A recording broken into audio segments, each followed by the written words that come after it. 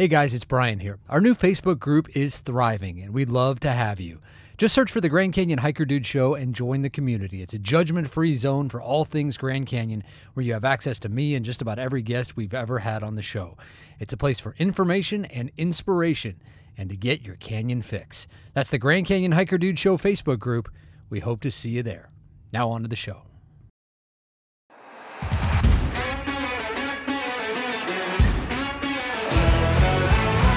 Like, we were both like, are you good? Like, what's going on? He's like, oh no, I just lost my footing, no big deal. And we were like, listen, if you're having trouble and like rethinking this, it's not a big deal. We can turn around. Greg and I at that point could turn around, go up with you and head back down. It's not a big deal. And he's like, no, I need to get to the bottom. I need to get to the bottom. I just need to get to the bottom. Hey everybody, I'm Brian Special, and this is the Grand Canyon Hiker Dude Show presented by Bright Angel Outfitters.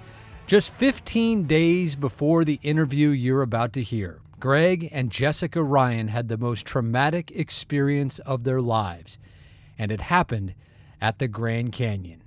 In just a 3-week stretch from June 16th to July 7th, 4 hikers died below the rim, and Jessica's uncle, Scott Sims, was one of them. It was a family trip. Greg, Jessica, a friend, Jessica's dad, and his brother, Scott, 69 years old, from Austin. 3 of the group, Greg, Jessica, and Uncle Scott, were to hike down South Kaibab, spend 2 nights at Phantom Ranch, and then head out on Bright Angel. The timing of the trip, the end of June, one of the hottest and most dangerous times of the year at the Grand Canyon, but the only time they could secure reservations at Phantom. Their hike was scheduled for Saturday, June 29th. And the high temperature at Phantom that day would top out at a sizzling 110 degrees. But that's in the shade. In the direct sun the trio would be under, it can be far worse. Even though the high on the rim that day was 89, the canyon can get up to 5 degrees warmer every 1,000 feet you descend, which is why temperatures can be more than 20 degrees warmer at the bottom than they are at the top. But Scott was no rookie. He'd been below the rim at least 5 times. He loved the canyon. Jessica remembers from her childhood postcards on the refrigerator from her dad and Uncle Scott, sent by mule from Phantom Ranch. Now, here they were, and down they went. What you're about to hear is the entire conversation I had with Greg and Jessica on July 14th, just 2 weeks and a day removed from their own personal nightmare. It's clear the wounds are still fresh, and the emotions, from sadness to bewilderment to anger, still very raw. And it's clear they almost needed to talk. So that's what we're going to let them do, with no editorializing and no judgment. Just let them tell their story, which they wanted to do on this show, even turning down national requests from the likes of Inside Edition, because they want others to learn from their experience. So here now, in their words, uncut with the exception of a couple of interruptions from their dogs, is the story of Greg and Jessica Ryan and their uncle, Scott Sims, on the Grand Canyon Hiker Dude Show presented by Bright Angel Outfitters. My Uncle Scott was a professional basketball player in like the 70s. He was super heavily involved in tennis and basketball. He went to Missouri State, or not Missouri State, he went to Mizzou. But University of Missouri, yeah, and he played tennis and basketball there. He was super active. He was like just like good time uncle. He was divorced, no kids, so he was kind of that like fun uncle that was always there for a good time. I wasn't super close with him, but like only because he lived in Texas and we lived in Pennsylvania for my entire life. But you know, holidays, birthdays, everything, we always used to see each other. He was my dad's brother, and my dad was 6 years younger than Scott. He lived in Texas and outside of Austin and Georgetown, and he owned a skincare company there. He was super involved with my grandparents, who both passed away last year, which was why we were going to the Grand Canyon, to spread their ashes at the Grand Canyon. My dad was there. My husband was there. We had a friend there, and my uncle was going. But my grandparents wanted to be at the Grand Canyon for their like last wish. So we had this trip planned, obviously, because most of the time for Phantom Ranch, you have to have a reservation far, far out. So Lottery. we've had this trip planned for like over a year, a really, really long time. My dad and my uncle had done this like trip like 5 times, and they would talk about it so much. We have posters on the fridge from the Phantom Ranch from my dad and my uncle from like 1995 when my brother were and I were really, really little. Writing on the back with uh, "We can't wait till you guys come here. We can't wait to do this trip together one day." But my So dad they and actually sent you guys postcards by mule from the bottom of the yeah, Grand Canyon. yeah. So we had those on the fridge because we were so excited to go. And I mean, they talked about this trip so much and how many people went on this trip, how hard it was, how hard the hike was, and the people that went down with them that had such a hard time. At one point, one person had to get helicoptered out. So it was like they let us on like it was very, very serious. Meanwhile, we didn't really know what to expect because we didn't do a ton. I didn't do a ton of research on the hike, but I was kind of going with what my uncle had said. But our background for Greg and I'm a tennis instructor and CrossFit coach and have a lot in the health and nutrition world. And my husband, who's also here, but my husband, works in logistics, but he's also a CrossFit coach.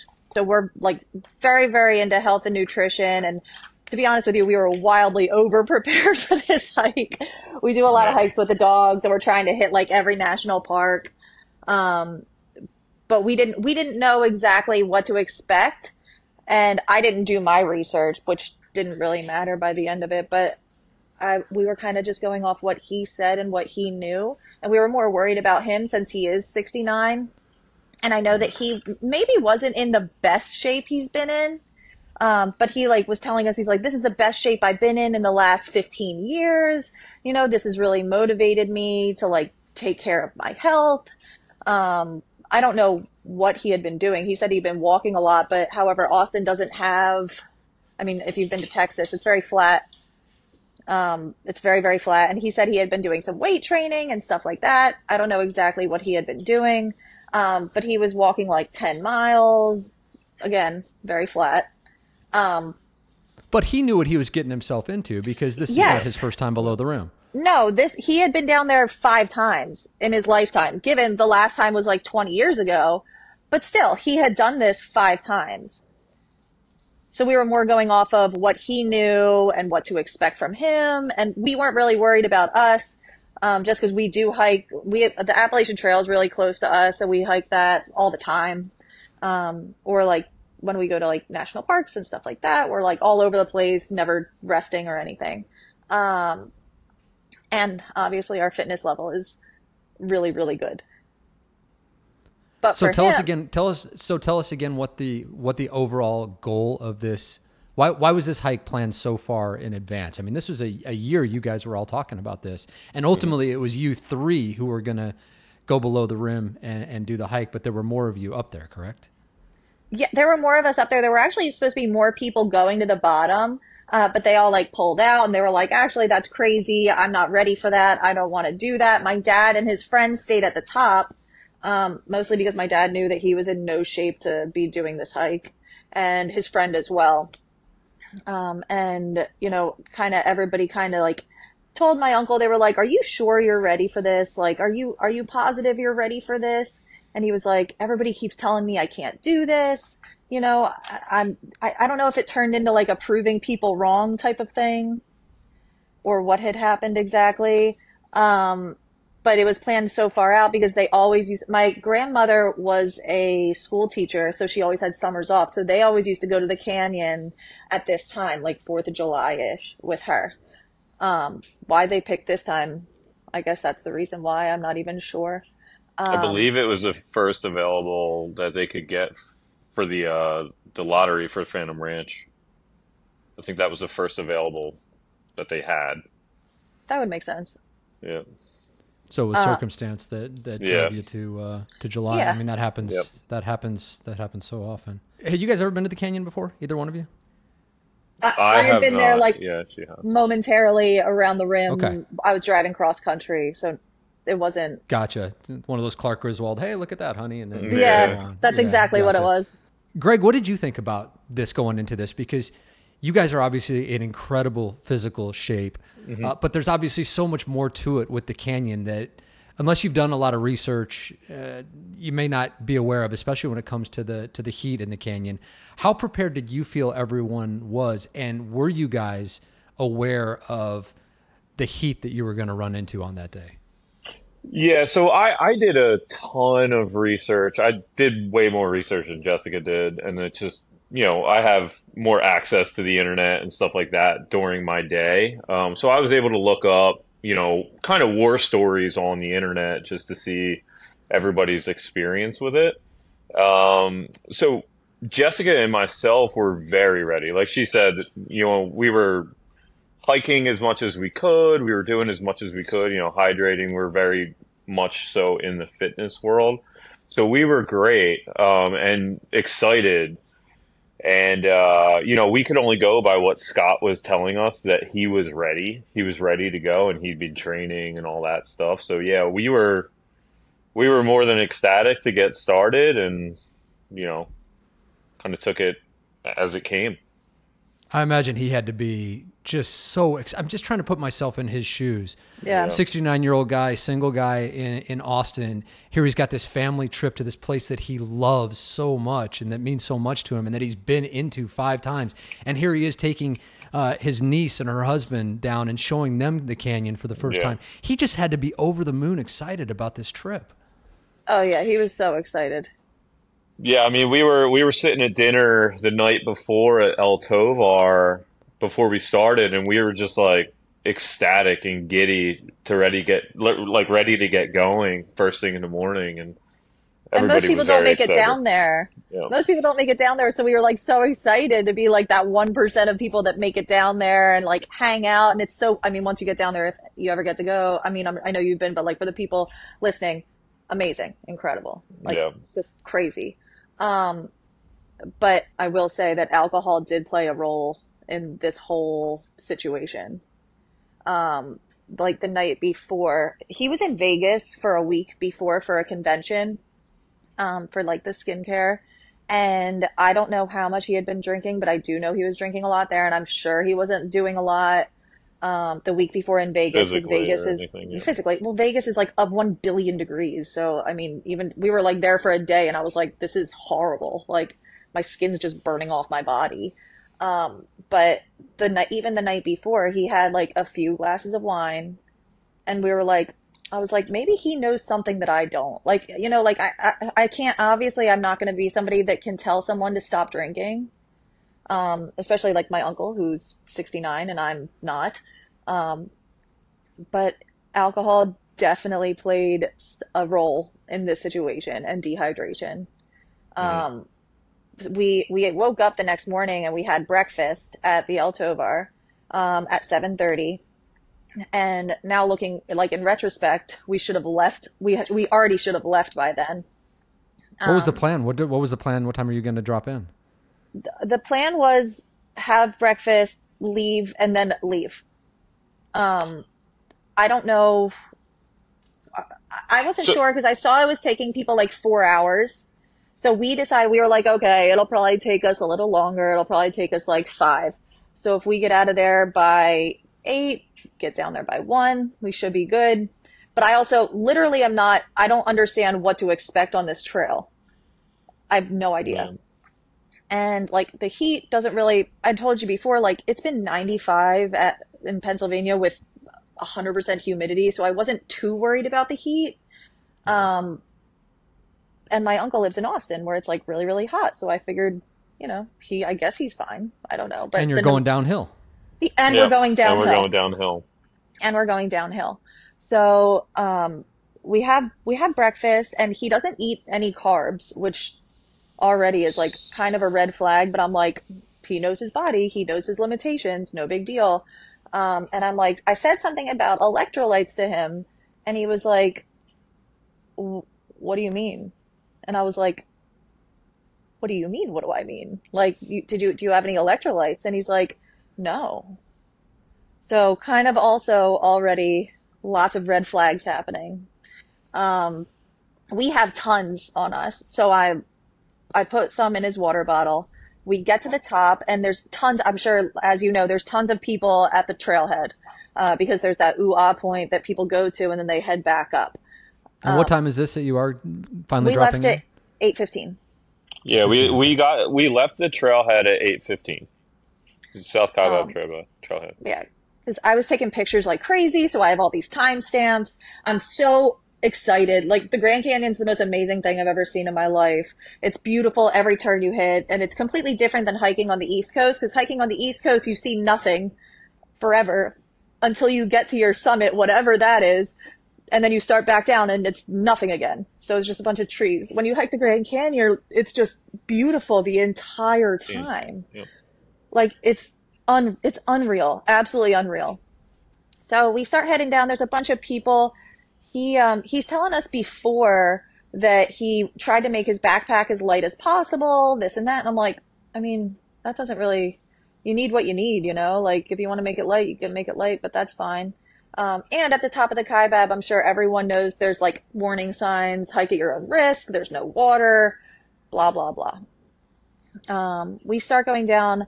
We have, how big is the bladder in our backpack? So we each have a 3-liter bladder in our backpacks, plus we have an additional 40-ounce like hydro flask. So we had probably close to 150 ounces of water each.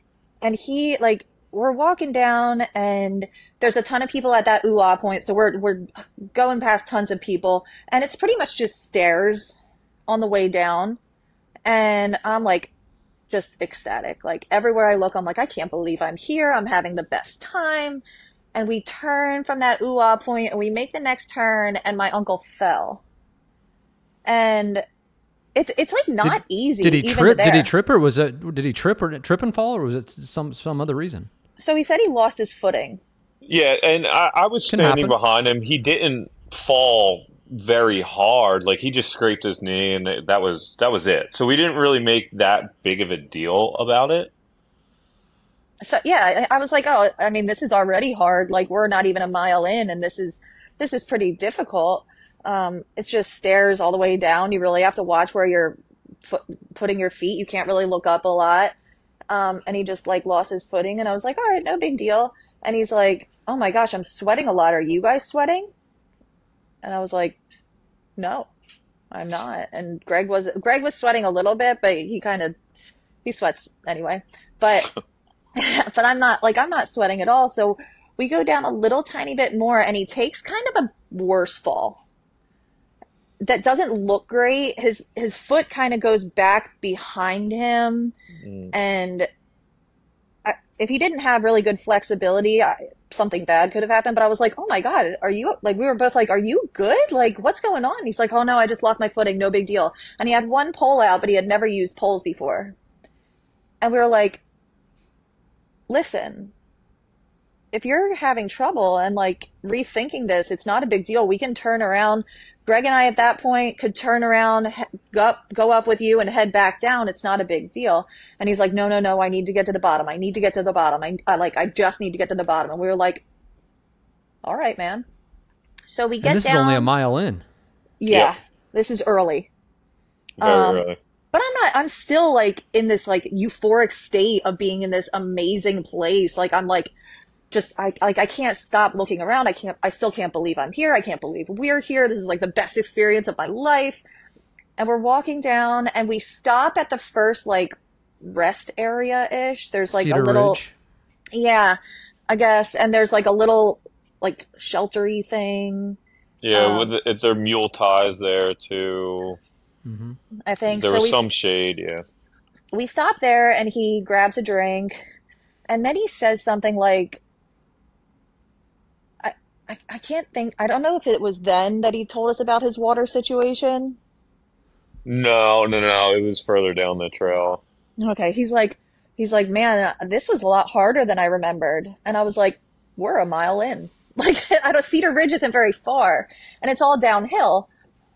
So we keep walking. I think we stop again, and then the burros are coming up. They pass us. We pass them. Oh no, before that we passed another ranger. We passed one ranger on the way down, and he was under like a random tree, so there It was was a definitely shade for volunteer. that one part. And we passed him, and we were like, "Hey, Scott, this is your chance. Like he's heading up. Like if you want to go up with him, type thing." And he was like, "No, no, no, no. I'm completely fine. Like everything's gonna be good." And the only thing that we could do is trust him because he's done this before. He knows what to expect, or he knew what to expect, and we're just letting him go. And And if I I said, know let's turn exactly around. what you guys are talking about with the at Cedar Ridge there. It's typically a preventive search and rescue volunteer ranger who sits off to the side Yep. and Yes. strongly encourages people, because I've had it said to me, strongly encourages people not to go any farther because it's Yes. Yep. so hot. But you guys, you have reservations at Phantom Ranch. Scott's got the experience. You guys are in great shape. Did you have any interaction with the Peace Hour Ranger? Did they encourage you not to go any further? Did they say anything to you? No. So I actually thought that he was going to say something, not to me, but to Scott, because he kind of already wasn't doing great. He was because he was kind of in a full body sweat, and I wasn't sweating at all, and like leg sweat and everything. And I was like, he doesn't like look great. But the ranger saw me, and he was like, I guess he saw that I had like a bigger backpack on. And he's like, "You're headed to the bottom." And I said, "Yep, we're headed to the bottom." And he was like, "Okay, have a great day." And I actually thought there was potential for him to stop us because Scott already was kind of struggling. Yeah. But I was like, maybe it gets easier from here. Like maybe it's not that difficult. It was. And so we start walking. We pass the burrows. I give him a protein bar to eat, and it was And around we gave him a then. salt packet too. Yeah, and it was around then that, so now he's had like we had element salt packets. So now he's had two salt packets and a protein bar, but it's around now where he's like, I don't think I brought enough water. And we Hmm. were like, "What do you mean you didn't bring enough water?" And he's like, "I only brought these two 20-ounce Hydro hydro Flask. flasks." And I was like, "Huh, that's interesting." And at this point, I'm not even like in panic because I don't know what's up ahead of us. I'm like, no big deal. Like, I feel great. Greg feels great. He's like not doing great, but like, I don't know what. He wasn't panicked. He wasn't scared, nothing. So there were no like alarms going off for me. Looking back, I'm like, this was so bad. Like, so early. So bad, so Yeah. early. Were you guys aware that there was no water availability anywhere on South Kaibab, that you Yeah. wouldn't have a Yes, chance to the Yeah, we bottom? were aware. we So were that's well why you aware. guys had you two That's had why plenty of water, but he didn't. we were over not over prepared, but we were definitely prepared, We were over knowing. prepared for who Yeah. we were. We are very over prepared. Um, so we went on, is that called Skeleton Ridge? Skeleton Point. Skeleton That's three Point. miles down. Yeah, so we hit Skeleton Point, and because we passed that last ranger, and I'm like, this is kind of the point of no return, and Scott's already saying, he's like, I couldn't make it back up. He's like, there's no way I could make it up. And I was like, So okay. prior to us getting to Skeleton Point, he had fallen forward. That was when he fell forward. So Yes. every single time he fell a bunch of times, but again, none of them were they weren't bad falls. Okay, so every time that he did fall, we would aid him to help him get back up because he had poles on, so we would just like pick him up, grab his arm, pick him up, whatever. The one time that he tried to get up on his own, he fell forward. Didn't hit his head or anything like that, but just got, up dirt on his face. His poles were getting him off balance and all that jazz. And But he's like yeah, banged up and bleeding yeah, from the knee. yeah. He had blood on both of his knees, on his hands. So then from that point when he fell, I don't remember how far along it was, but it was before Skeleton Point. I would start walking behind him and like kind of guiding him in the right way and just trying to like, if he was to fall again, I would be able to help him instead of having him just fall, you know? So I was able to guide him and kind of balance him if we needed to. That had to be And kind of incredibly getting stressful. it was you have Yeah. no idea. So, but he's also like, I can't make it back up. There's no way I can get up there. We got to get to the bottom. We just got to get to the bottom. He's like, I'm Yeah. not turning around. We're going to the bottom. And I'm like, all right. Like, Right. I'm thinking it's going to get easier or something. But every time he sees steps, he's like, oh my God, more steps. And I'm like, what the hell? We're going down. What do you mean more steps? Like, we got to go down somehow. Like, and the steps are difficult because they kind of are carved out from the mules. So it is a deeper step, but he's also saying like, are you guys sore? And I'm like, first off, no. Secondly, I've only been hiking for like 2 or 3 miles at this point, and I don't know how I would be sore in the middle of my hike that I just started. And he's like, I just don't think I prepared enough. And I was like, well, this is a bad time for that. This is a really bad time for that. He was complaining about his quads hurting and he wasn't able to move his legs well. And that's kind of when we started, you know, getting behind him and helping And him as much as possible. Greg was saying that he's leaning back and his backpack, like even though there was almost nothing in there, the weight of his backpack is pulling him back. And we hit Skeleton Ridge and I look down and I see all these switchbacks and I'm like, oh my God. Like, I was like, and we're completely fine, but it's starting to get later. He's taking breaks. It's getting hotter. And I look down and there's no shade. Again, not worried about Greg and I, but I'm worried about him because I recognize the signs of dehydration immediately. But again, I don't know the severity of the hike. I've heard that it's like super, super hard. But I'm thinking like, maybe it'll level out. Maybe it'll get easier. So we start going down after Skeleton Ridge, and it's just switchback after switchback. And he's probably stopping, every couple Often. switchbacks? Every Yeah. couple. Maybe I would give him 2 switchbacks that he finished that he would just stop at the And turn. he's stopping. And he's like, oh, just, and, and when we sit him down, and we don't have any service or anything at this point, as you know, the trail there's no cell service. So when he sits down, we have to assist him because he's like shaking, and if he was to sit down, he would just fall. So, and then he has the poles, and he's acting more like the poles are crutches than they are poles. And Greg's telling Yeah, him, so he's like, if you ever walk with poles, it's the same thing with skiing. They're supposed to be an aid, right? They're not supposed to be crutches. So he was putting himself in a horrible position because he was just relying so much on those poles that it was kind of throwing him off balance. He wasn't able to catch himself because he was just relying way too much on the poles. and he's heel striking on every step too. So he's leaning back and he's heel striking. So he's almost falling backwards, and Greg is literally catching him every single time. So now I'm starting to get nervous because I'm like, you know how the trail is. It's kind of like the trail and then nothing. Like it's very easy There's to a fall cliff. off. And I'm like, and I've started to panic because I'm like, he's going to take him down with him. Like he's going to fall off. He's going to take my husband down with him. And then I'm alone. Like, I was like, this is bad. So. And at this point, just so everyone's aware, at this point, you're going down the red and white switchbacks, which is the most difficult portion of South Yes. Kaibab. And when you get to the bottom of the red and whites, again, totally exposed. There's nowhere to Yes. hide. There's no shade. This is a day where temperatures reached 110 at Phantom Ranch at the bottom. Yeah. So it's brutally hot. And when you get to the bottom of the red and whites, after what you guys have already been through, you're only halfway to the river. Yep. Correct.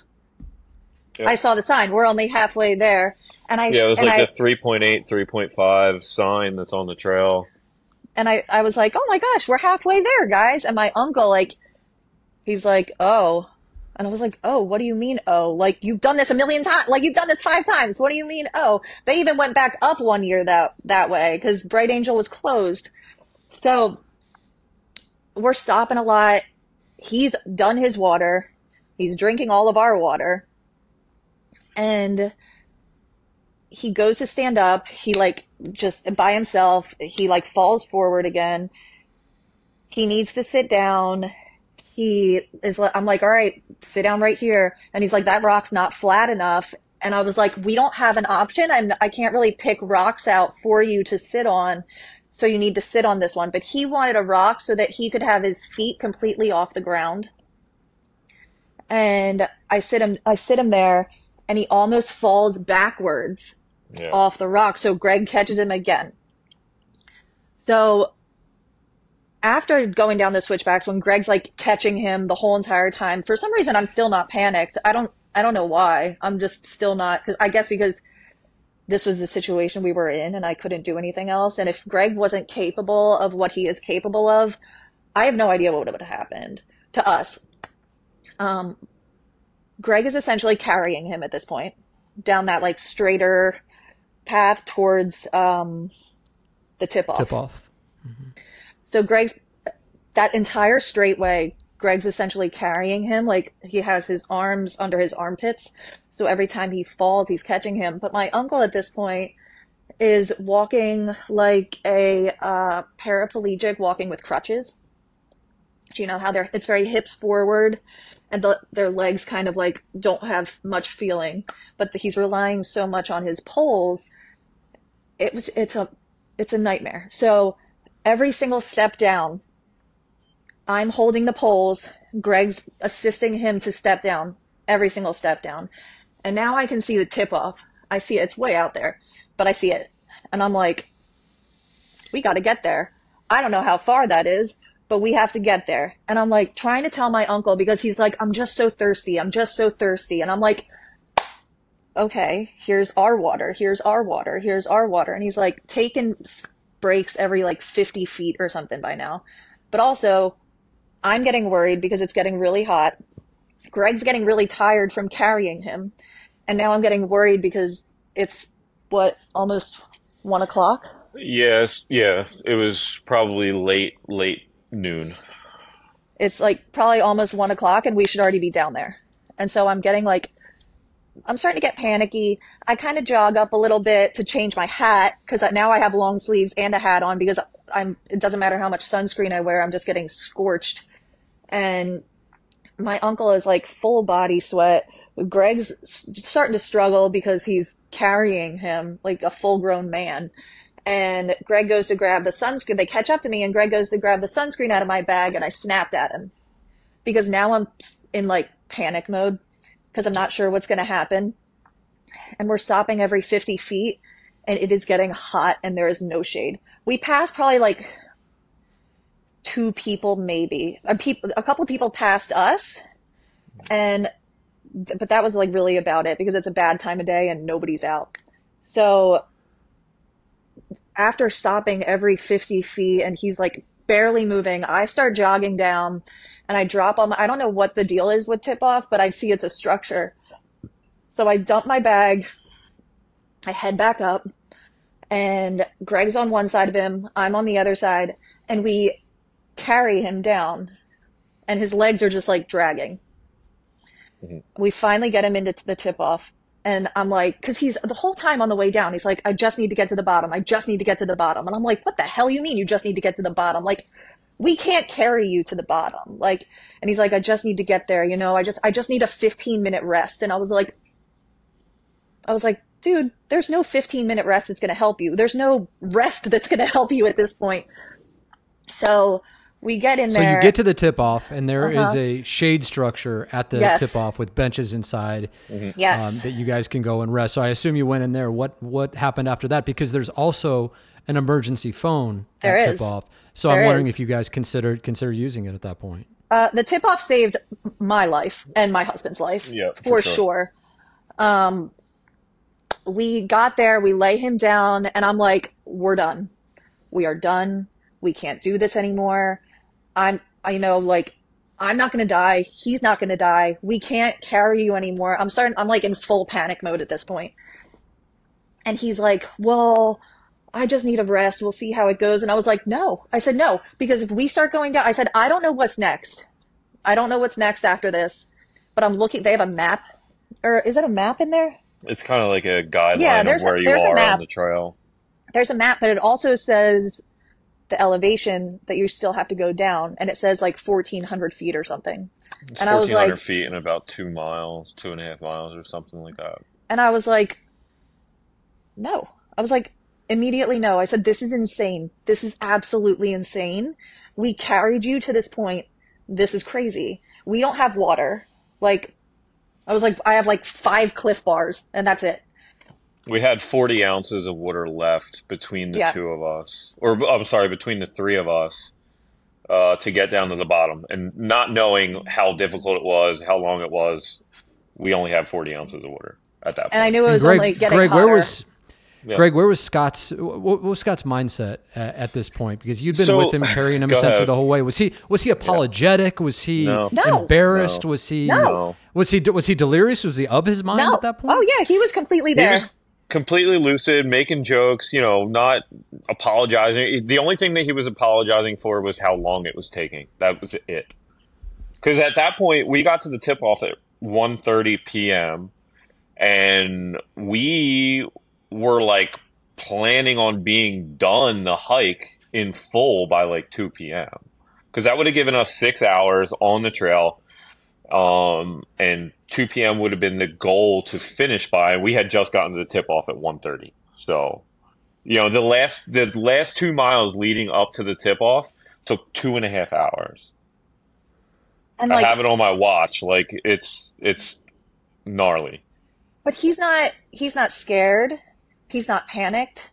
He's not worried. A couple of times, like he's like, "Oh, I'm sorry to do this." Like early, he's like, "I'm sorry to do this to you guys so early." And I was like, "What? What do you mean so early? Like, so do this to us, period. Like, what?" And then like at one point he was like, "Oh, this is probably the slowest hike you've ever done." And I looked at him. I said, "Yeah, it is." Like it was crazy. But at that point, I was still in like Grand Canyon euphoria. That like I didn't even notice how bad our situation was and how serious it was. So I lay him down and he's like, I just need a 15-minute rest. And I was like, I'll give you a 15-minute rest. And then I'm using this phone. I said, because cause he starts to like be like, yeah, even if I get down there, I'm not going to be able to get back up. And even if I get down there, I'm going to be in such bad shape. And I was like, yeah, you are. Like, you are. And from being in the fitness world and seeing people dehydrated or have like rhabdomyolysis or have other severe muscle issues, I know what I'm looking at. With that said, I know that like we're probably not the normal person hiking. And when I called the emergency phone, because I was like, Uncle Scott, we're done. We're done. You're getting helicoptered out of here. I literally don't care anything else. We are done. When you pick up the emergency phone, also where the tip off is, the structure is, it's pretty big and there's a roof with like heavy duty chain link on the side. So there's a ton of breeze coming through. So even if it is like 100 degrees, it's actually pretty comfortable, to be honest with you. Yeah, it was a windy day, so it was definitely comfortable in the tip off. Oh, it was super comfortable. Yeah. Like it wasn't Off. hot. Yeah, like it wasn't bad at all. And probably, I don't know how far away there's a set of bathrooms A couple 100 feet. away. And But you did pick up the phone. I picked up the phone. It rings twice.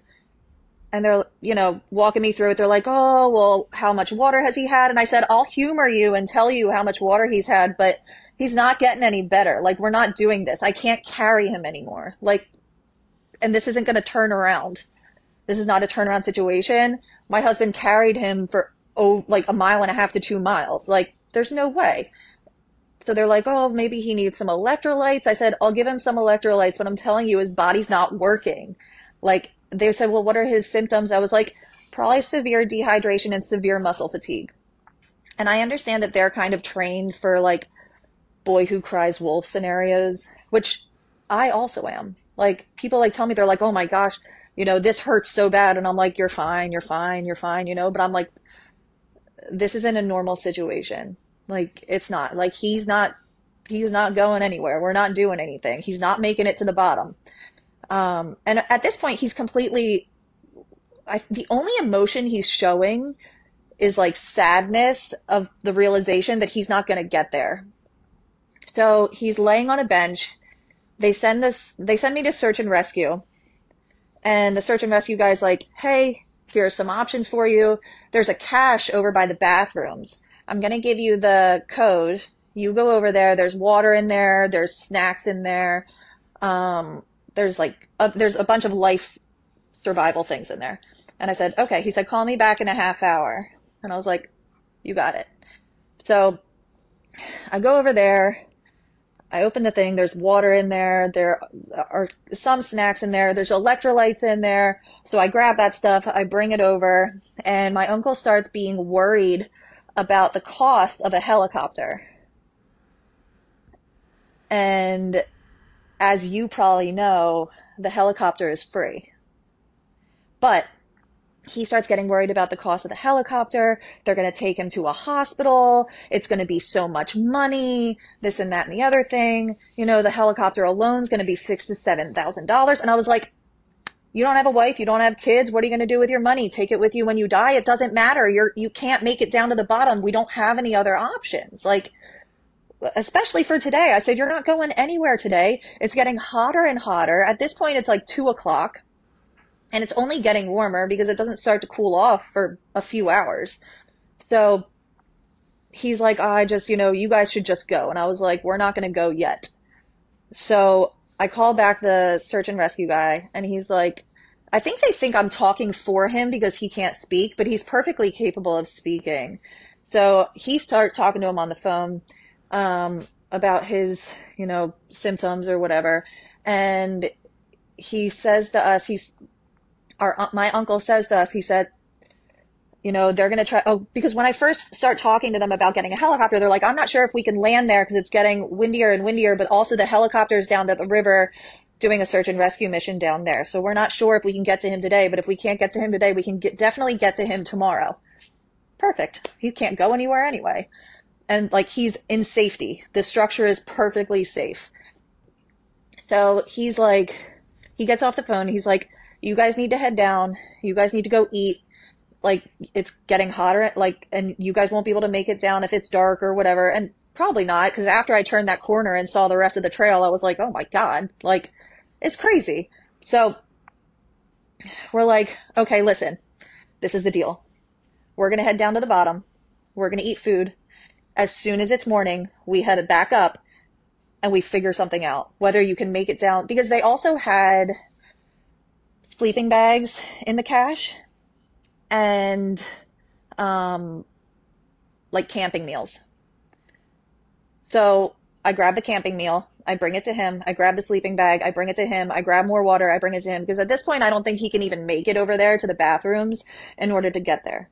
And he's like, and worrying about him falling and everything like that. And I'm worried, and worried about him falling. So like, Greg's like, listen, if we go down there, you promise us you can't leave because you're going to die.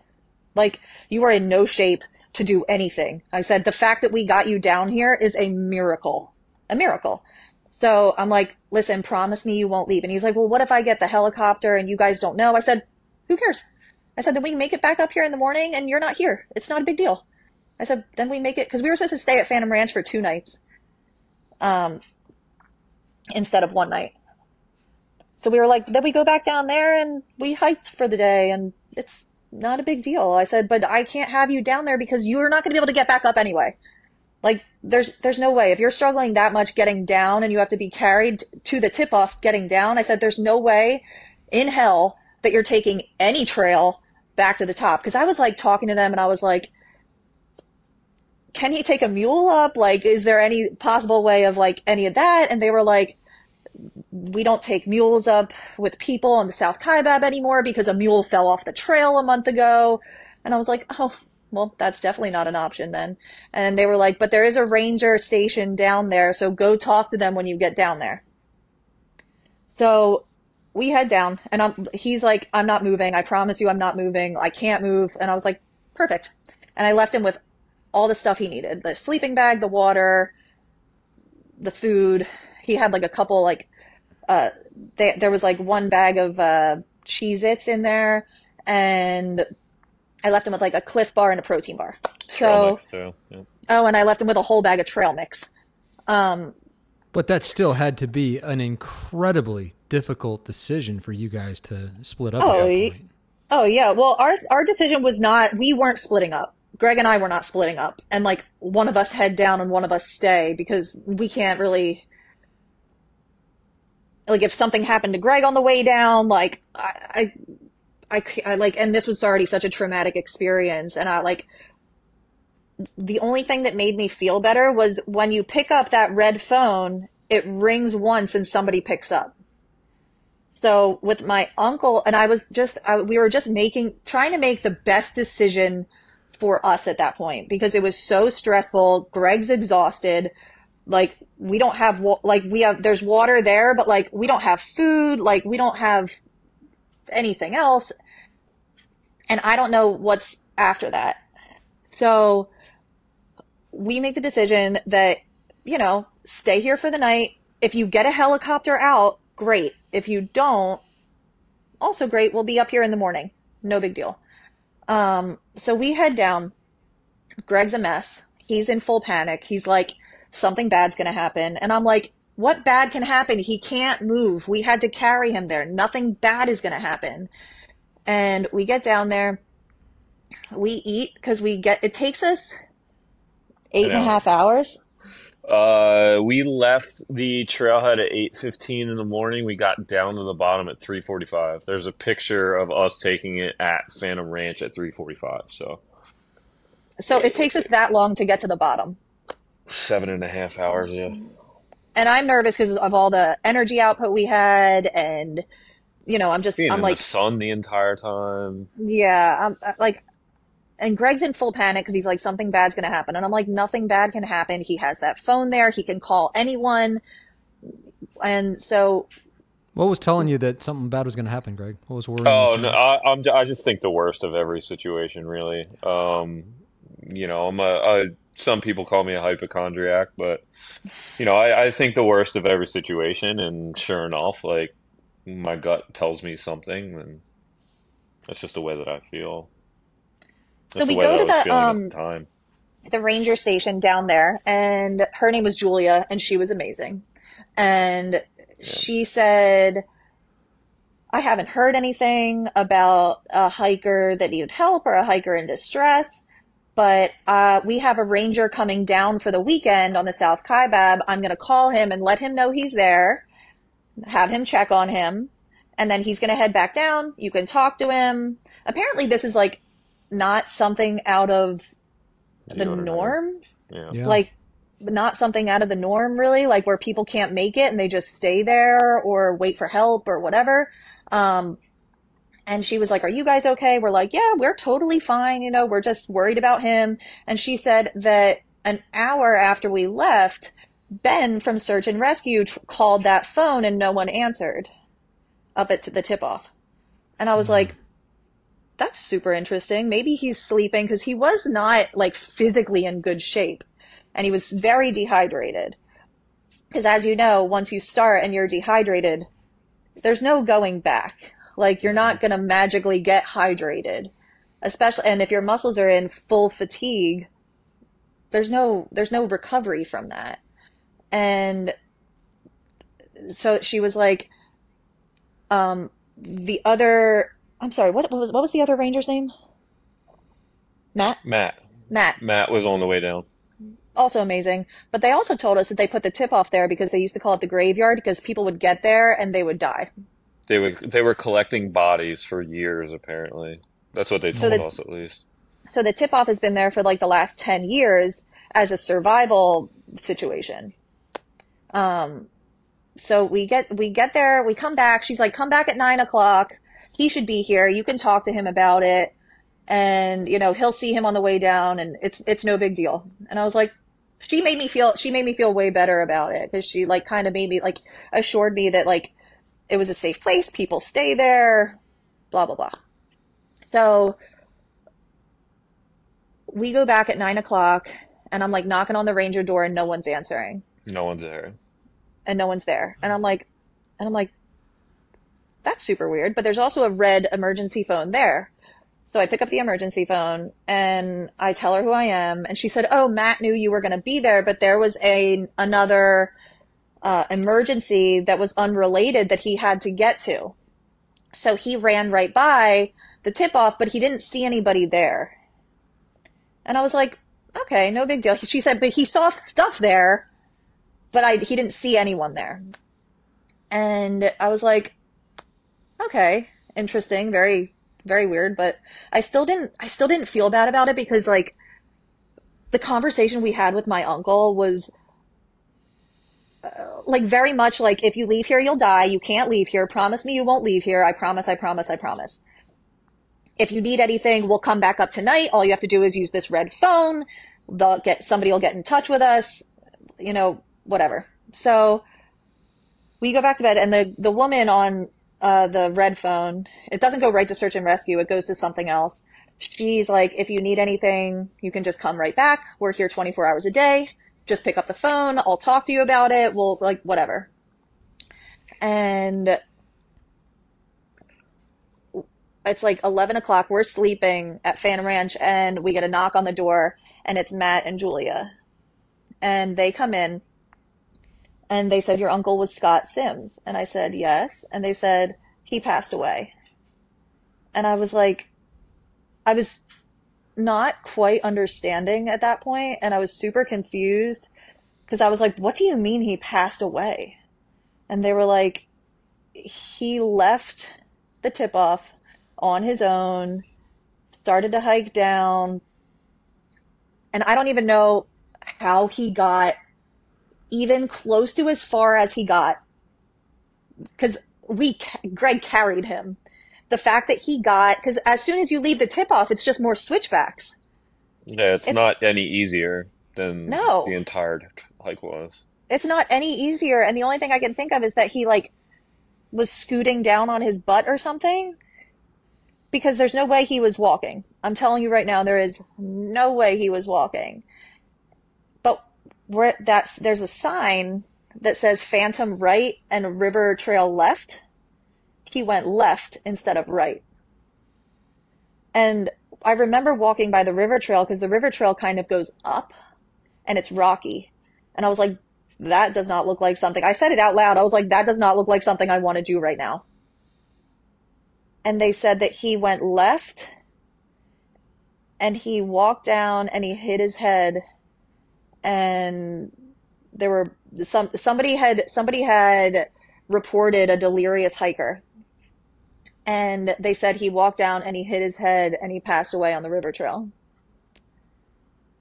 And it was like an out of body experience. I couldn't believe he left there alone. I couldn't believe he got so far. I trusted him to make the right decisions. I trusted him for us to do the right thing. Because the entire time down, he was putting us in so much danger. I was worried they were going to fall off the side. I was worried he was going to take Greg down with him. I was worried we weren't going to make it. I was worried we were going to, we were in the sun too long. We were out of water. Like, the tip-off saved our life. And he just, between, I think, people telling him he couldn't do it and being worried about the helicopter expenses, and just having so much of an ego that, like, if he does it, because the whole time down, he was like, I just need to make it to the bottom. I just need to make it to the bottom. But he wasn't doing it alone, and we knew how extreme the situation was. But then at that point, when they had told us that, we were like, immediate guilt, immediately, what if this, what if that, what if we turned around before? But my dad was like, there's nothing you could have done. There's nothing you could have done. He was going to do what he wanted to do the entire time. You couldn't have turned around. My dad was like, he was in such bad shape from the beginning that he made that decision. But at the same time, I'm like, what if we if we stayed longer, was he going to convince us to take him down with us? Like, if, what would have happened? I don't know. But I also am not even sure that he would have made the night there because he was in such bad shape at the tip off that I wasn't even sure if he was going to make the night, make it through the night there. And looking back at it now, you know, he wasn't panicked. He wasn't scared. He wasn't worried about anything. And, when I was talking to the Rangers, they were like, there was nothing you could have done. You guys got him to safety. You did the best you could. You came down, you talked to us. Everyone knew about everything. And he didn't call anyone. He didn't call anyone. It was just the most, there's just so many questions that are not answered that will never be answered. And for the people that found the Ranger went down and he said it took him an hour to get there. From the top, which is insanely fast. Insanely fast. But again, my uncle was older. He definitely had some kind of alcohol problem going on. He wasn't in as good a shape as he thought he was going to be. I don't know if he thought he was going to make it down there and like walk into dinner and be like, "Hey guys, I made it." Like, it's insanity. Like he totally underestimated the entire hike, the entire thing. And it was so hot on our way down, like so incredibly hot. And like looking back, I'm like, he was in such bad shape. Was he even going to make it through the night? Like, should we have stayed up there with him and been there with him when he decided to pass away? Like, do you know what rhabdo is? Rhabdomyolysis? I'm like convinced he probably had rhabdo when you're dehydrated and you overwork your muscles and your kidneys essentially just like shut down. We haven't got toxicology back yet, so we'll see what that's like. But it was just like the most traumatic experience and something we were looking so forward to as a unit. Like, it was just the most traumatic, stressful experience of my life that only just kept getting worse and worse. How about you, Greg? What happened when you got the knock on that door at 11 o'clock? I imagine you, with your mindset, you just had to fear the worst immediately. Yeah, and that's exactly it. As soon as the knock, I mean, because we knew that they were going to alert us regardless, good news or bad news. So as soon as I heard it, I immediately went like, he's gone. But, trying to remain positive as you could. But yeah, I mean, as soon as they said, "Hey, can we come in real quick?" And I was like, "Oh shit," Sorry, I don't know if I'm supposed to curse or not, but It's okay. yeah. So it was definitely not something that you want to hear, not something that you want to be woken up to, and it's everything that you see in a movie that happens when somebody passes away, and they're alerting the family, and unfortunately, that's what happened. And Greg was immediately super upset. Like, I was furious. Like, and I know there's different, like, stages of grief and emotions and stuff, but I was so mad that he had taken these steps and put our life in danger and was willing, because if we were at the top and we gave him like another half hour and we were like, all right, let's go, he would have been like, okay, and totally okay with him continuously falling and us carrying him to the bottom. He would have been okay with it. And we were just, no one does that. Like, that's not a normal situation. Like, people don't carry people to the bottom of the Grand Canyon because it's not safe.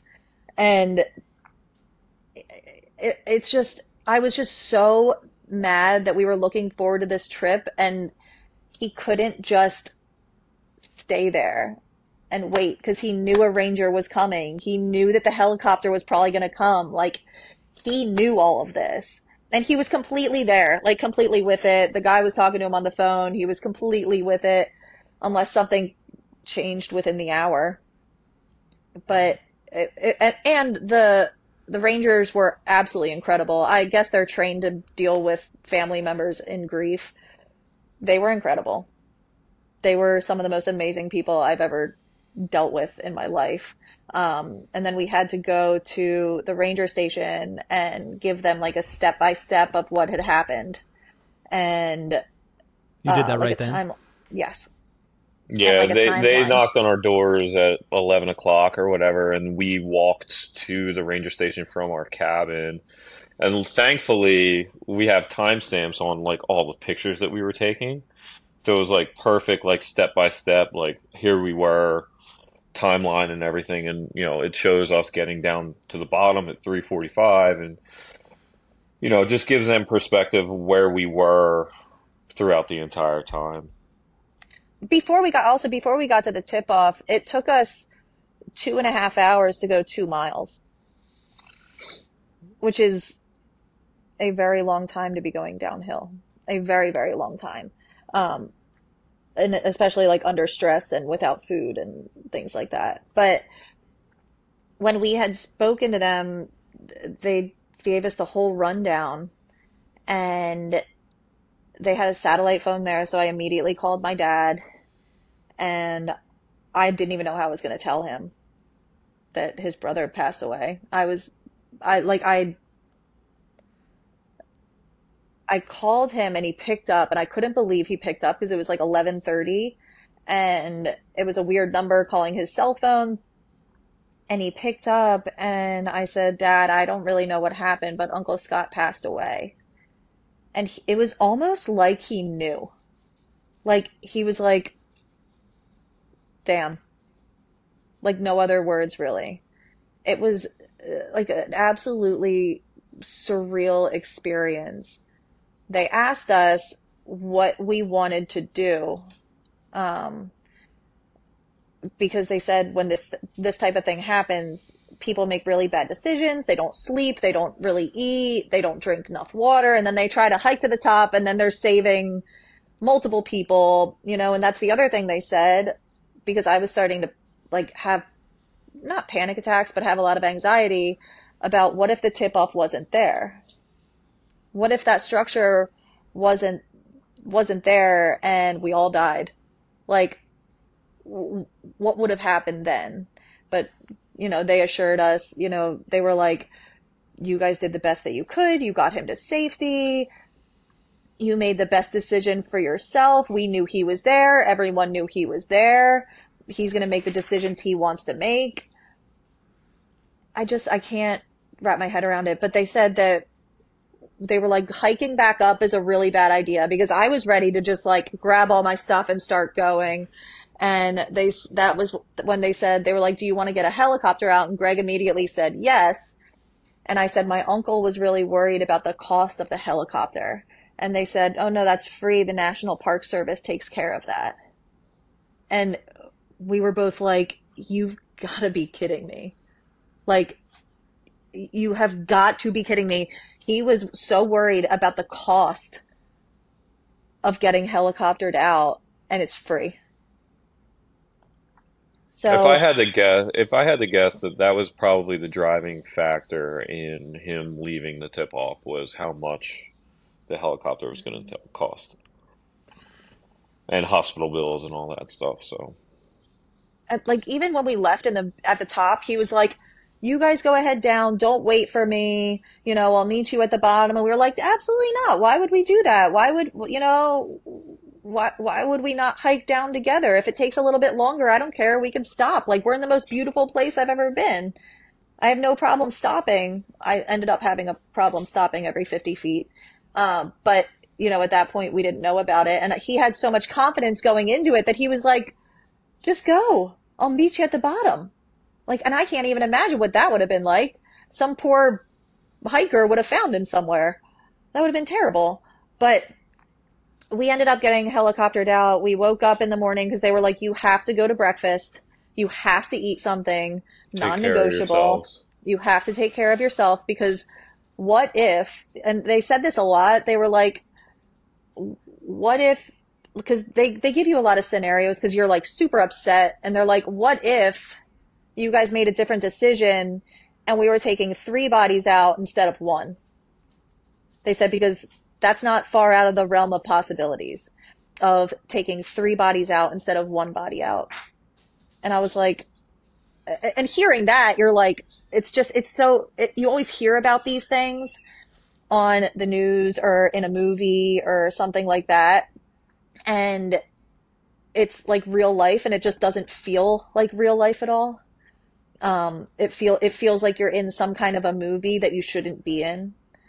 And like having it be so real that they were like, you understand you could have died if your husband wasn't capable of doing what he did, which most people are not. You guys probably could have died.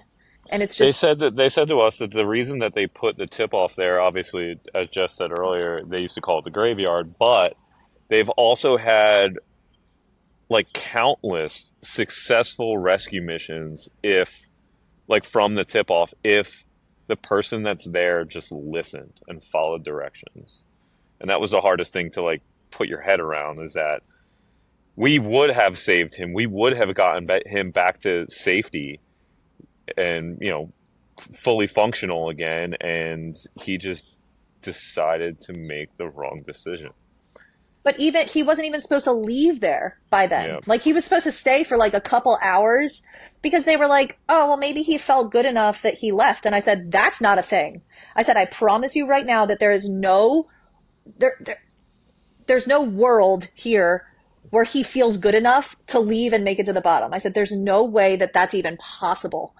And they were like, well, it happens all the time because they don't know who you are. They don't know what we just went through. You know what I mean? Like, and they're like, well, it happens all the time where they start to feel good enough and then they start hiking down and then they make it down. And I was like, not going to happen. I'm telling you right now, that's not even a possibility for this. And they were like, okay, whatever. And, I guess the severity of the situation maybe wasn't understood completely. And I guess same for my uncle maybe, but when they called him at 3:30 and he didn't answer because he had already left was insane because he shouldn't have left. He needed to stay there for minimum another few hours. But we woke up the next morning and it was just like this super surreal experience because when you go down to Phantom Ranch, everything is family style. So we're sitting next to these people that have no idea what just happened to us. And we're sitting next to these people and they're talking about their hike. They're talking about coming down. They're with their families. They're talking about how amazing it is. Also, the night before we go to dinner and I was like, one of our people are still up at the tip off and the people at Phantom Ranch, they were like, we'll just hold his food. That happens all the time. They were like, they make it down. No problem. Like, and I was like, he's not coming. Like, I was like, he's not coming down. We're going to go see him in the morning. And they were like, well, that happens too sometimes. And I was like, okay, so things are making me feel good. Not Greg, but we're sitting there in the morning and people are like, they're all so happy because they just checked something off their bucket list and they're with their families. There's this like whole family next to us with kids and, they're like, wow, that was so hard. That was like, my body is so sore. That was like so amazing. Everything's so beautiful. And they're joking around, cracking jokes and Greg's starting to get so upset. He's like, we gotta go. Like, I think I had like one pancake and like a cup of coffee and Greg had some food and he was just like, we gotta go. We can't do this. And so we get out, we start walking down to the ranger station and we talked to a woman named Lisa. She's the like district National Park Service ranger. Also one of the most amazing people I've ever met in my life. She was so nice and she said all the right things. And we start walking to the helicopter and she's kind of like just trying to get our mind off of it. She's just trying to tell us. She's just trying. She's doing the best she possibly can. And I'm talking to her because she's been around to all these different parks and we're obsessed with national parks. So I'm talking to her about all this stuff and the mules are starting to head back up and we're on the right side of Bright Angel headed down to the Colorado River and the mules are on the left side. And the two cowboys on the mules start talking about what happened because they had already heard about it. And they're like, I don't even know how he got up there. I don't know how they got him down. And she's like trying to yell at them to shut up. And I'm like, listen, this is only the beginning. Yeah. Like, People are going to talk. this is only the beginning. Like, it's only going to get worse from here, you know? So just let them talk about it. They're directly affected. They go through this every single day. I can't even imagine the stuff that they see. Um, but we get down and Matt, who was the ranger, I don't know how they got him down. There was a gurney with wheels, so I'm assuming that's what they used. And they had my uncle in the building closer to the helipad. And, you know, they're talking to us and they're like, whatever you guys need, just let us know. You're going to be in this helicopter. And I know this is a very weird experience for you, but it's also going to be one of the most amazing experiences you've ever had. And I'm like, what else could happen? Like, what could happen? So they give us this whole briefing. They put us in the jumpsuits with the whole helmet, like gloves, the whole thing, the whole jumpsuit. They brief us on the helicopter. It's right next to the Colorado River, and the Colorado River's like pumping. It's going so fast, which that alone, seeing that is amazing. Um, but the helicopter brings you up and it goes all the way down the river until you get to the like Bright Angel Trail south, like the Right on. Canyon Village, Yeah. and it brings you up and over the village and everything and Grand Canyon Village, and it was like we're both hysterical crying. It's like the most beautiful thing ever. We had joked around before on the way and we were like, oh, we should take a helicopter ride out here, ha ha ha, like because there's like a billboard that's like helicopter Grand Canyon rides, and we like joked around about it and we're like, well, now he's really gonna get a helicopter ride out of here. Like, absolutely unreal. We get back, we land. I actually meet the guy, the search and rescue man, that talked to my uncle a lot and that I spoke to a lot. I meet him. They have like a family support liaison.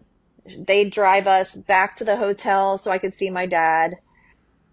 Then we have to drive back over to her office to start talking about, end of life things. We don't have any information on my uncle because he had a lot of acquaintances, but he didn't have a ton of friends, so we didn't have a ton of information. And then, you know, the whole cremation situation, because he has to go to Flagstaff, and then from Flagstaff he has to get moved. They have to do autopsies. They have to see if there was any foul play, because apparently there's sometimes investigations for that down at the canyon. It's just, and it was the most surreal experience. And then we're at the canyon for like another couple days walking around, and like we're walking around and people are having the most amazing time they've ever had in the most beautiful place that has ever been created, and we just had the most traumatic experience of our life and no one knows. And we're like, it is just insane that you walk around this planet walking by people that could be going through one of the worst experiences of their life and you have no idea. Like, the most surreal experience, most traumatic. Like, there were times, I mean, Greg's getting all teary-eyed now thinking about it, but it's just, we would just start crying in the middle of a restaurant. We would start crying. We would be sitting there looking at the canyon, just start crying. He saw a baby elk. He started crying. Like, there was no rhyme or reason. And then you're thinking back like a million times, like, we just never should have started. The night before, when we saw him drinking 4 glasses of red wine at dinner, should have, but my dad kept telling me, he's like, what were you going to do? What were you going to do? Say no? He was like, going to go either way. It didn't matter what you said. I don't know. And my dad, I was so worried because I was like, people are going to blame me for this. People are going to blame me for this. And my dad was like, my dad knew my uncle the best. And he said, you guys did the best that you guys did too much. You guys did way too much. You if without you guys, he wouldn't have even got there. Like, he wouldn't have got to safety. He wouldn't have got down as far as he did. My dad said, and everybody else that knows us, they're like, I can't imagine what you guys went through to get him there. And I also don't know. And I ask myself that every day, that if my husband was not capable, and most people say that, they said, if you guys were not as fit as you are, you would have died. Guaranteed. Everybody would have died. It's What just, have the last 2 weeks been like for you guys? Because this is still so fresh. so our friends, we had a whole trip planned out there. We were going to do the Mighty Five in Utah, and we ended up doing that still, because if we came home and mourned, or if we were out there and mourned, at least our brains were, Elsewhere. distracted and Occupied. occupied. But I also didn't want to come home because I didn't want to be confronted Face with reality. reality and have to process everything. Um, we had friends meet us out there the day that we were supposed to come up. She was out there, so we had a friend out there already, which was such a help. And then our two other friends came out the next day and still did the Mighty Five in Utah. We got back last Sunday. We got back a week ago. But it's been really hard, really, really hard and really horrible, honestly, because we have to keep reliving it because everybody wants to know what happened. And even though we haven't told the story as much as people have asked, and that's also another reason that this podcast helps, because it's letting everybody know what happened to us, because everybody knew something very traumatic happened, but they didn't really know what happened. They were like, oh, your uncle just like died on the trail in front of you. And I was like, no, that's not what happened. It's way worse it's somehow way worse than that. But it's been really hard. We have a lot of nightmares. We have a lot of anxiety when I'm not working, because I kind of hit the ground running and just started working immediately on Monday. But whenever I have time to think about it, it's like I have a ton of anxiety about what if Greg died? What if I died? What if we had to live life without each other? Like, what could I have done differently? What decisions could we have made that were different? What if we would have stayed at the shelter? What if we would have stayed overnight at the shelter? Would that have been okay? Who knows? Who knows? But it's like lots of therapy, lots of talking to our therapists and talking to each other, making, the biggest thing is not to keep it inside and to keep talking to people. And we have a great support system. We have a lot of really, really close friends. My dad's not a big talker, so I'm always worrying about him because he has to deal with a lot of the not fun stuff that goes along with someone dying that doesn't have direct relatives, Or a will. or a will. So Yeah, that's so just, he's going through a mess right now, I'm sure. yeah. And the whole thing, the next day I went with my dad and Greg to spread my grandparents' ashes, and my dad was like, this is really messed up, isn't it? And I said, yeah. He said, we came here to spread these ashes and we're going home with more. And I was like, I cannot believe that this happened. Like, and it was within the first mile. We all should have known. It was within the first mile. He wasn't even in shape to be going to Ooh Point and back, honestly. Like, and I don't know what, the self-reflection it takes to make that decision that you can't do something. Because I know his ego really got in the way, and he didn't want, he was embarrassed about not being able to make it to the bottom. And, people think, like making sure that people knew that he got there and that he trained for this. Because people had messaged me and they were like, your uncle was training for this. And I was like, that's weird, because it sure doesn't seem like it. Like the fact that he couldn't walk down a mile. and it was just wildly underestimated. I don't know. He said he trained for it, but I don't, I don't Well, know. And listen, we owe you guys such a debt of gratitude for coming on and telling your story. And I'm speaking for the Grand Canyon hiking community.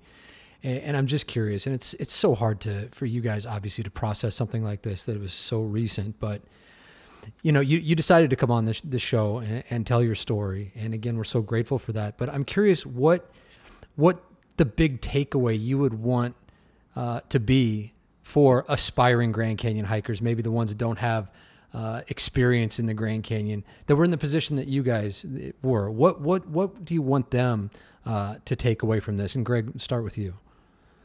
Yeah, so I mean, absolutely. If you are having any worries or doubts or concerns or, not sure that you trained enough, as long as you are completely ready for it, then yes, absolutely do it. It's going to be a once in a lifetime experience going down to the canyon. But if you have any doubt in your mind that you're not going to be able to do it, please don't do it. Please do not put people, your group in peril due to the fact that you may not have trained enough.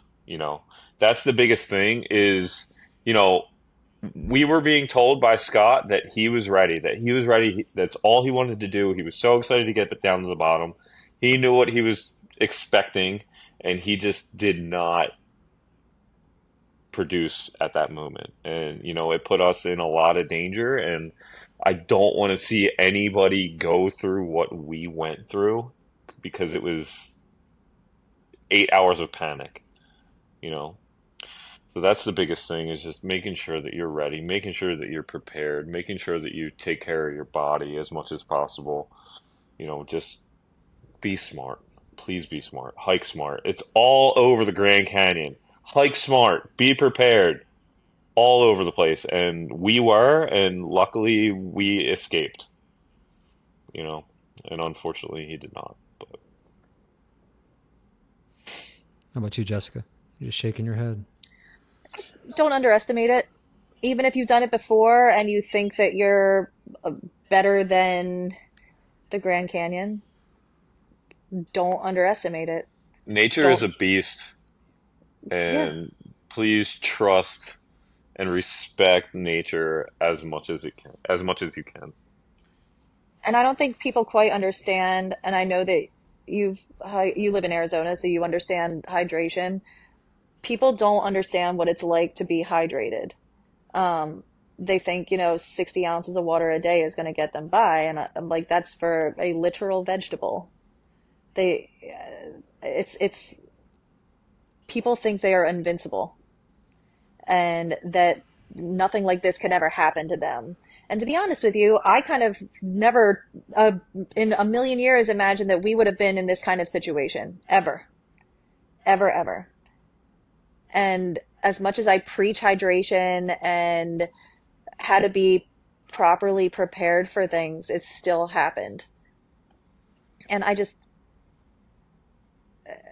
never underestimate nature, ever. Be prepared. Think about other people.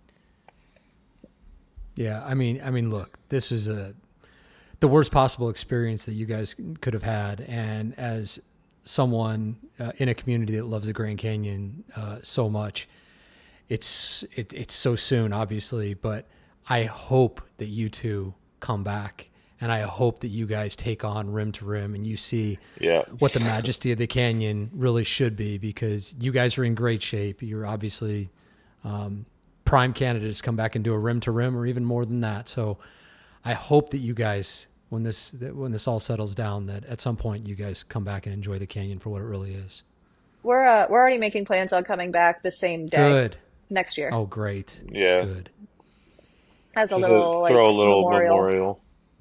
Yeah, same day next year. And I'll like we've been to I think 12 national parks at this point, Yeah. and the Grand Canyon is by far the most amazing place I have ever been. It's incredible. It's something else, but yeah, and obviously people are not making it out, and It's so serious. It is so serious, especially this time of year. And if you think think that it's not a good idea, it's not.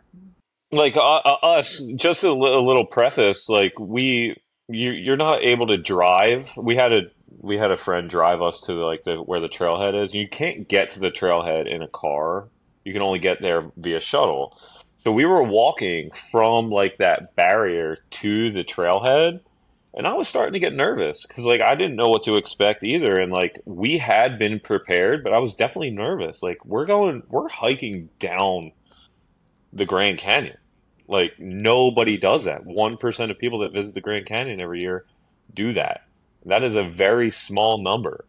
So it's like it's definitely something that puts thoughts into your head that you may not be used to. And if you are doubting yourself as you're walking along that path, please just turn around. Yeah. Do yourself a favor. Please don't put anybody in danger. Don't put yourself in danger. Just please be smart. Yep. Well, guys, thank you so much for taking the time. Again, you know, we're honored that you wanted to come on and tell your story, and it's a service to the Grand Canyon hiking community and to hikers in general. Yeah. Yeah, that's why we did this anyway, just to spread awareness and try to keep your head on straight. Well, we're grateful for you guys. Thank you so much, and please let us know if there's anything that we can do. We got a whole community out there that aims to help people have their best possible experience in the Grand Canyon. And like I said, I hope you guys come back and experience it the way that you deserve to. But thank you so much for taking the time today. Yeah, absolutely. June 29th next year, if anybody wants to come with us. Yeah. We're looking forward to it. And then you're going to come on and we're going to tell a happy story. There you go. On that episode. All right. That sounds amazing. Thank you so much for having us on. Thanks for having us. What a story. So many lessons to be learned. Again, our sincere thanks to Jessica and Greg for sharing. There's just nothing more to add this time, folks. That's a lot to process. So let's just leave it there this time, okay? And let's talk about it in the Grand Canyon Hiker Dude Show Facebook group. And of course, let's be very respectful in that conversation. My name is Brian Special. We'll see you next time on the Grand Canyon Hiker Dude Show presented by Bright Angel Outfitters.